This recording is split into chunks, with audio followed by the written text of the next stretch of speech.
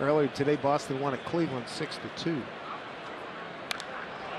Here's a line drive, deep left field. It is gone. There it is. You can feel that hot streak coming. Both stick, baby, on a 2-2 pitch. 2-0 Mariners.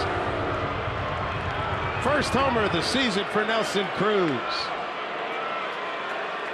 And he scored both the runs so far for the Mariners in this one. Was hit by a pitch and scored, and now the home run. You see the catcher set up inside. And it was right on the corner. Good swing. Able to stay inside of it. Get it out in the Mariner bullpen. Well over the 390 side. Boys pointing to it. That's about 450.